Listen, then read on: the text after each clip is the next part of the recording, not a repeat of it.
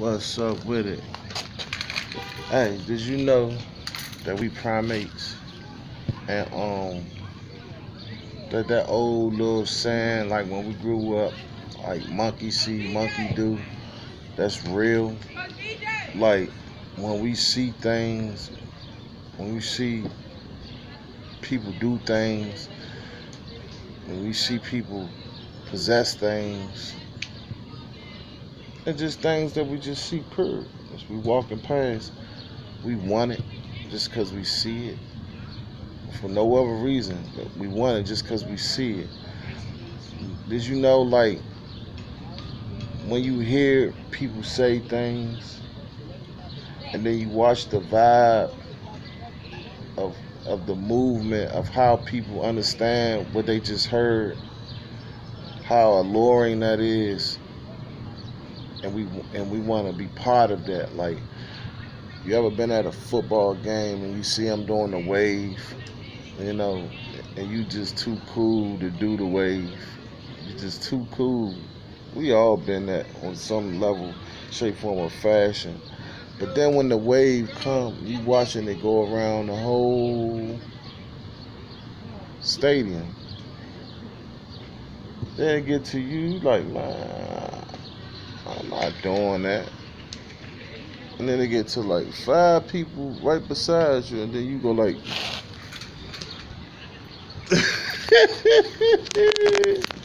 that's how life works. Real life, that's how it works. And I said that to say, because I just was talking to somebody, and they was encouraging me to maybe write a love story, you know. Get outside the box. I'm thinking about it, you know, down the road. This is finish what I'm already started, right? But how important it is to see love in the black community. Love being shown from a man to a woman, from a woman to a child, from a man to a child, to children with each other. Like the music we listen to, it's abusive to our ears because it have our mind trained that violence is the only beautiful thing that this life has to offer, and watching destructive behavior, just like, you know. And like I was saying, because we primates, when we see and we hear these things, you know, we kind of want to embrace it in our life. I mean, as soon as you see a person with the new Jordans, you got to have them. You know, you ain't need them 5 minutes ago. That's what commercials about. You know, you don't be hungry, and then next thing you know, McDonald's or whatever, you know, particular kind of food, maybe like, you know, come on a commercial, and you're like, oh, I'm hungry, right? That's how we are as humans. And when you kind of start to understand that's how it works as humans, you start to recognize the necessity and the greater need to be extra when it comes to showing love and speaking positive into what they call the universe.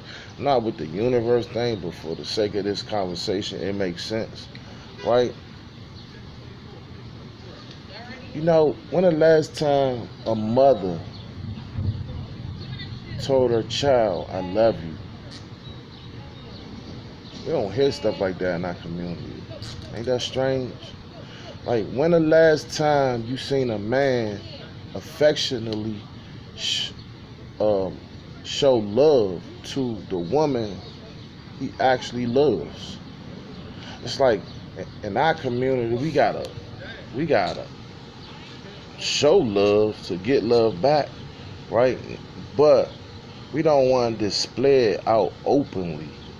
Like, if I got a cool dude he's my right hand, like, you know, I can't be like, dog, you know, say something nice about him, because it's looked at as weak. Who started that, man? Where we get that from? And more important than embracing that as a thought and trying to dissect it and figure it out, it don't work, so don't even try to fix it. We don't hear love songs on the radio no more. We don't hear compassionate um, words from the women, you know, inspiring the men. And and a lot of that may come from, you know, we don't even tell women that we care about them. We don't show them that we care about. We don't go above and beyond and showing the people who deserve, you know, to hear and to be seen in certain lights that we care about them, right? It's just food for thought, man. I just was thinking about that, man. The best leaders were once the best followers, meaning the, in order to be a good follower, you have to find somebody that's worth leading you. You're not just gonna accept anything, and that's where I think a lot of women are at in life right now. They're not just accepting just because you're a man. You know. At the end of the day, we all need a leader, so we all need to choose our leaders properly, right? And follow them with the best example. Because when I was growing up, I took a liking to certain older guys, and certain older guys took a liking to me. And I learned their ways, and they taught me their ways. And now I'm a leader. And based on who I chose to lead me is based on how I speak and how I walk and how I move these days, right? So it's very important to choose your leader wisely, because today's followers is tomorrow's leaders. And if we need love on the table, we need somebody that know the recipe of how to bake that cake. You feel me? Because if the cake don't get baked, we can't feast. You feel me? Show some love, man. Show some love. We're Polo Entertainment Group. We out here.